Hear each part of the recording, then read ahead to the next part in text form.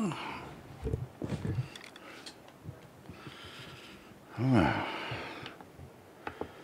New project, yes. Done.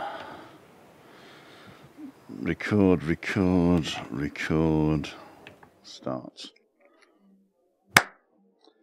Okay, ladies and gentlemen, this is take 3. Take 3. And the reason it's take 3 is for multiple reasons. There we go. Take 3. Fear the bull. Multiple reasons. One of them was Wi-Fi problems. The other one was wind problems. And the third one was the first time I did it, they didn't even record. So I'm going to try again. But this is the last time I'm going to try. As you can probably see, the Kalima's arrived, so it's very windy. I'm hoping you can still hear me. I think you can. I'm close enough to the mic. And I hope I can read without blocking my face. Okay, I got a little bit of snivels as well today. I don't know why. Okay. Let's start. Welcome, ladies and gentlemen, to AFTCAST Tenerife Afternoons. I'm your host, Tim Dowd. It's Thursday, the 25th of March, 2021. Yes, I did look in the calendar today. On today's show, we got a little bit of weather. Well, quite a lot of weather, actually. And we're going to go over to Janet Anscombe. We're going to see the rest of the COVID, and we're going to look at the government website if we can. So don't forget to like, subscribe, download the podcast. Wait till the end and find out how you can contact us, how you can go live on YouTube Monday, Wednesday, Friday, and join us. Enjoy the show.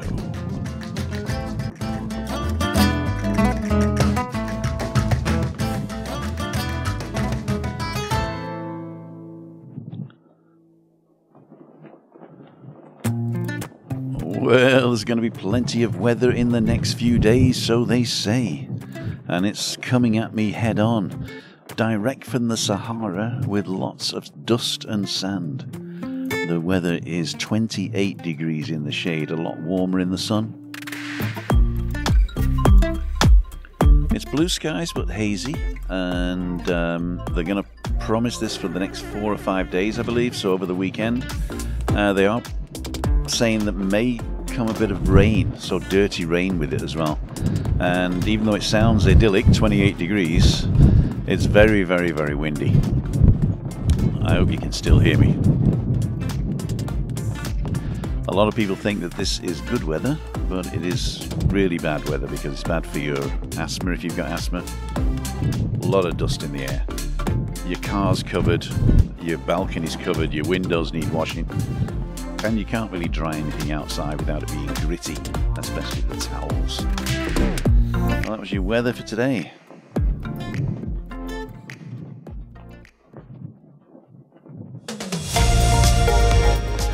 COVID-19 update. Now, I'm not ready with this because I didn't go into COVID straight away, but funnily enough, I remember it from the last 3 times I did it. So basically, we have 4,114 active cases. Tenerife has around about 2,147, and I think it's 1,047 in Santa Cruz, 510 in La Laguna. Arona has gone up to 110. We're in Adeje at 103. Granadilla de Abona is around about 94, and the rest are under 50. So at the moment we are neck and neck with Arona, and Granadilla de Abona is not far behind in the south, but it's still leading with La Laguna and Santa Cruz up in the north there. So that was your COVID for today.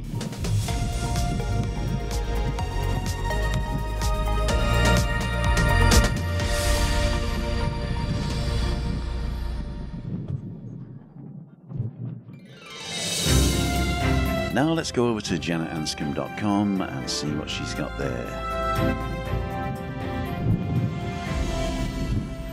Well, of course, she's leading with Kalima arrives as forecast, bringing strong wind and dirty air, and it'll be worse over the weekend, she says. Update 25th of March. Oof! It's windy, half the Sahara's on my floor, it's hot and cold simultaneously, and the air is filthy. The Kalima's only just starting really to blow in as forecast, and it's going to get worse over the next couple of days. Oh, joy, she says. The next one is Spain's borders only open to British nationals who are resident in the country or who have essential need to visit. And the third one is Los Cristianos Harbour breakwater reinforcement should be completed next week. So if you want to read that one, the Los Cristianos Harbour breakwater reinforcement, nip over to janetanscombe.com, and I'll read this one from Spain's borders only open to British nationals who are resident in the country or who have essential need. So basically this story is about the two different countries and two different entry rules. So Janet has been inundated apparently with lots of people asking about, way after the 30th of March we can all come on holiday. And the FCDO has updated its travel advice for Spain following the announcement that the ban on arrivals direct from the UK will not be extended past 30th of March. Since the announcement came around the same time that the UK updated its own travel rules, it's important to note that whatever the UK allows, it has no power to grant anyone entry to another country. All it can do is legislate the reasons for which one can leave the UK. As third country nationals, British visitors may still not just turn up in Spain.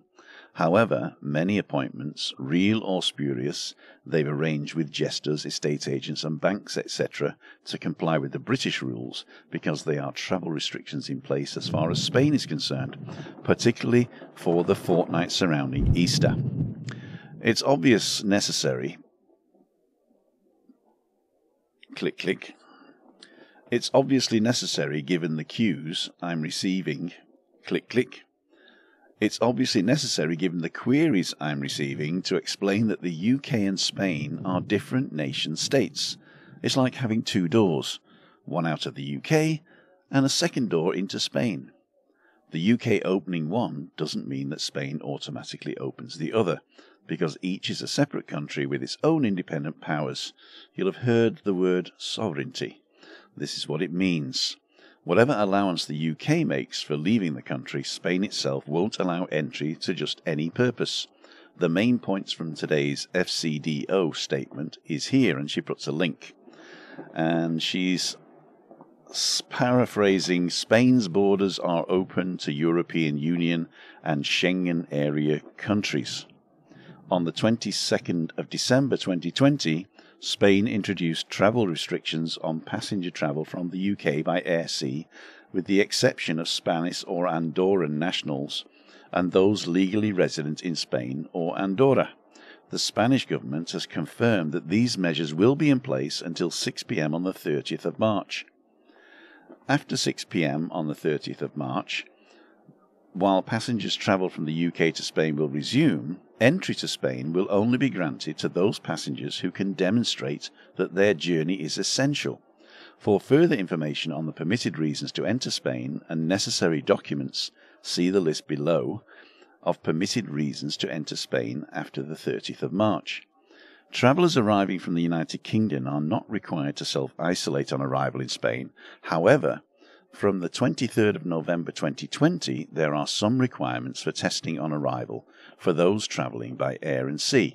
Spot checks may be carried out on arrival to confirm that travellers have undergone a COVID-19 PCR, TMA or LAMP test and have tested negative. A minimum fine of €3,000 may be issued to anyone who does not comply. If you're travelling by air or sea to Spain, you must declare on the mandatory health control form listed below that you have undertaken the PCR, TMA or LAMP test within no more than 72 hours prior to arrival, have tested negative for COVID-19 and can show on request evidence of the certifying your results. And then she goes on to list the permitted reasons to enter Spain after the 30th of March. So from 6 p.m. on the 30th of March, passengers travel between the UK and Spain will resume. However, entry restrictions and testing requirements will remain in force. only Spanish citizens who are legally resident in Spain or those who can demonstrate through documentary evidence an essential need to enter Spain will be allowed to enter the country. Permitted circumstances include holders of a long-stay visa issued by a member state or Schengen Association state who are travelling onto the said country, health professionals including health researchers and elderly care professionals who are going or returning from essential work, transport personnel, seafarers and aeronautical personnel, diplomatic, consular, international organizations, military, civil protection and members of humanitarian organizations, students who carry out their studies in the member states or Schengen Association states and who have the corresponding permit or visa and medical insurance provided that they are travelling to the country where they are studying and that entry occurs during the academic year or 15 days previous. Highly skilled essential workers whose work cannot be postponed or carried out remotely, including participants in high-level sports events due to take place in Spain. People travelling for imperative family reasons who can demonstrate an essential need to travel. All the circumstances above must be justified by documentary evidence. You should be aware that you may be questioned on arrival by Spanish border authorities to ensure you meet the entry requirements. Spanish border authorities will only grant entry if they are satisfied that your journey to Spain is essential and reserve the right to deny passage. So that's the good news and the bad news. The UK ban has been lifted, but the entry requirements have not changed. And the entry requirements are different for those within the EU Schengen zone. That's like Germany and the Netherlands, and outside of that. So that means that we will be getting tourists in from within Europe, but from outside of Europe, the travel ban, or not the travel ban, but the entry requirements are still stringent there. So that's Janet Anscombe for today. I'd like to thank Janet for doing a great job and not losing her rag with the thousands of emails that she gets asking the same questions.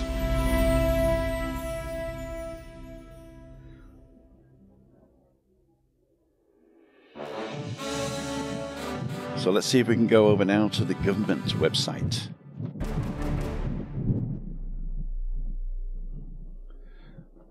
Well, the government website's back online.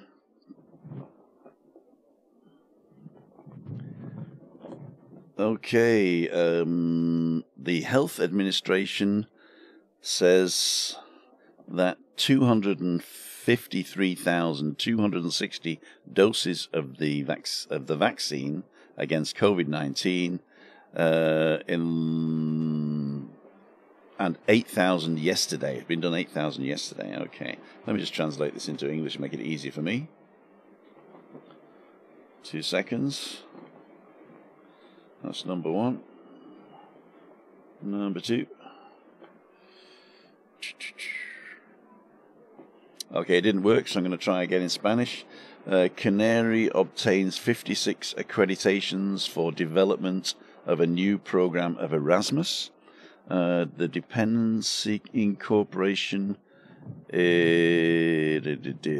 dependencia incorpora en semanas de las dos terceras partes del mismo personal técnico. I don't understand that. Sanidad registers 222 cases of COVID-19 in the last 24 hours. Constituida de Comisión Internacional del Centenario de Tomás Morales. Okay, I don't understand that either. Gobierno de Canarias mejora la aplicación de virus para detectar intervenir especies. Don't understand that either. Basically, it's the government of the Canaries is making better a mobile application for red exos to detect and intervene for exotic species. But we'd have to read all about that. So my translator's not working, so nip over to gobiernodecanarias.org and see if you can go and find out what that means. Leave a comment underneath this video if you're watching on YouTube, if you've translated it. But I couldn't do it on the fly. I apologize.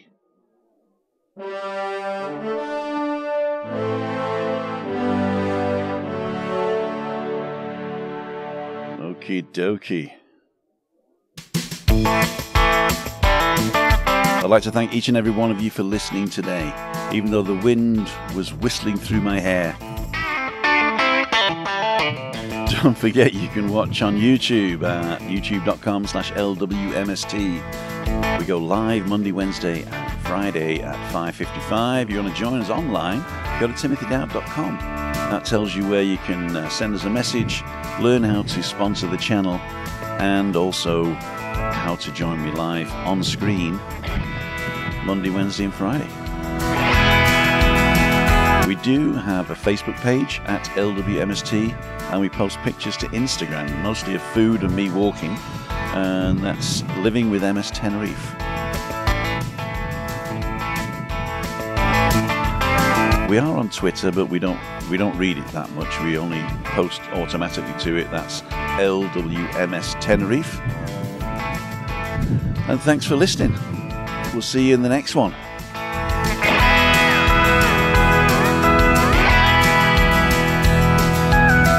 I love this song. It's called Small Town Bliss. Goodbye now.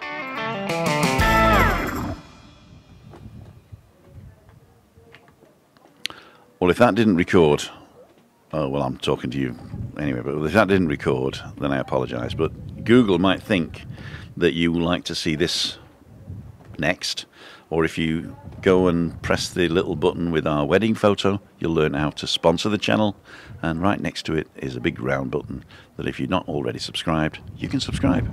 Bye!